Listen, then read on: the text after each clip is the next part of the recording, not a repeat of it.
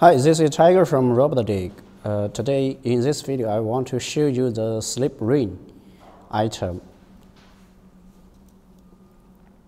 Here you can see a hollow shaft, a rotary collector.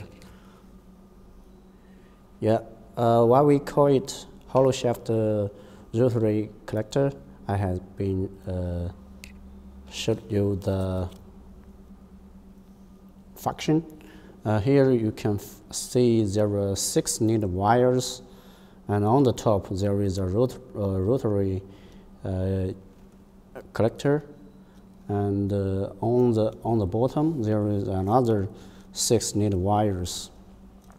And there are other options of both on diameter, outside diameter, also the hollow shaft.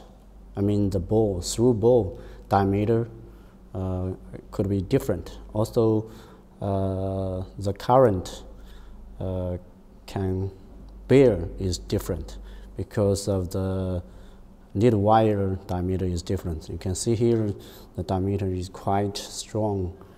Yeah, it can get through 10 amps current. The benefit of this rotary collector is that you can have this needle wires on the top to rotary with the upper unit.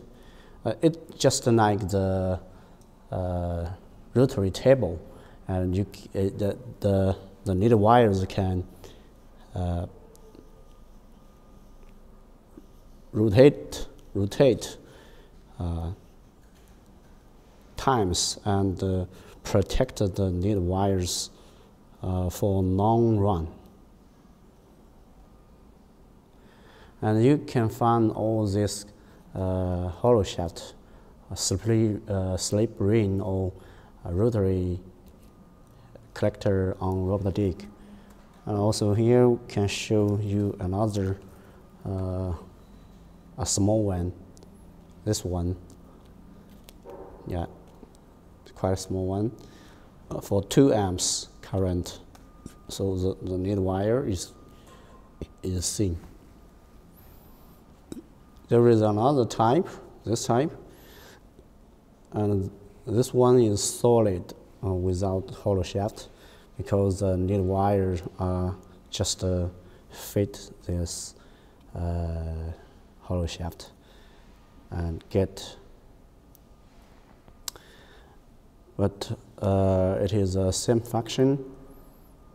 Yeah, just to help the needle wires can rotate with the shaft. Yeah, to protect for long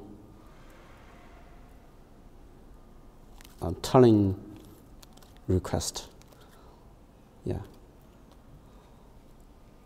Thanks for watching, and you will find more very helpful